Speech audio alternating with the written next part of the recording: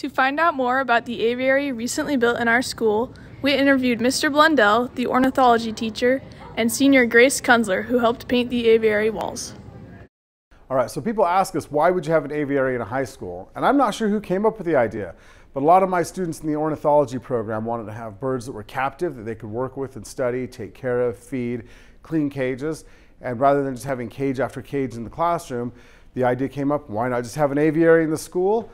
I thought, well, why not? It's a good idea. So we asked, and thankfully the administration loved the idea. They said, this is great, let's do it. So our aviary is designed to provide not only a healthy environment, but a very safe environment for these birds. So a lot of the birds that you'll see here are unable to survive in the wild. One, they could not live in our climate. At this time of year, they would freeze and die overnight. But even with that, they're unable to fly properly, hunt for food. They don't have any of those wild instincts.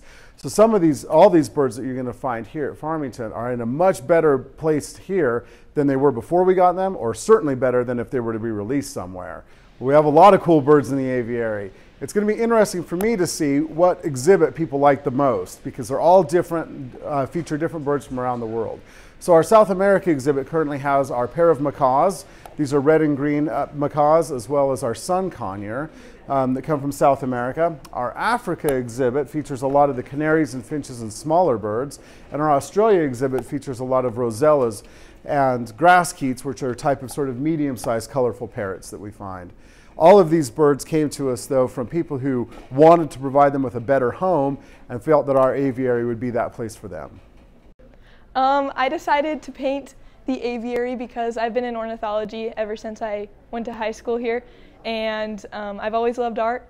And I went to Africa this summer, so Blundell said that I could paint my exhibit Africa themed, I guess. So I was able to use some pictures that I actually took there, and it was really awesome to bring it from there to here.